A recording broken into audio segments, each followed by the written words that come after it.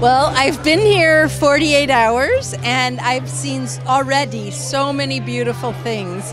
I have enjoyed the food so much. All the fresh herbs and the vegetables and the fresh fruit is amazing.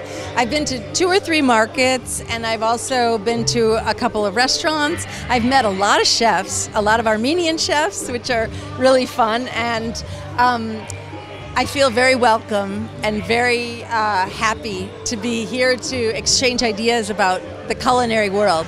I live in Los Angeles and we have a very large Armenian population, so I have sometimes cooked with my Armenian friends, and I've also eaten at many restaurants that are Lebanese Armenian or Iranian Armenian, but really delicious.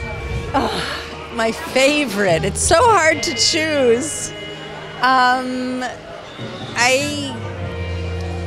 I love so many things. I think I can't choose a favorite.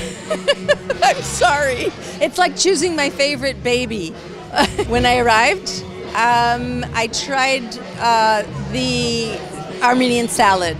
I'm a big vegetable eater, so the Armenian salad with the tomatoes and cucumbers and peppers and all the herbs was very delicious. I'm very much looking forward to my travels to Sunik.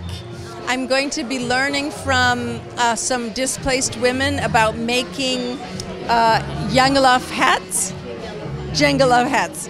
I'm very excited to learn about the 20 different herbs, and I'm excited to make the dough, and I'm going to learn how to make lavash. I love lavash. You can see apricots?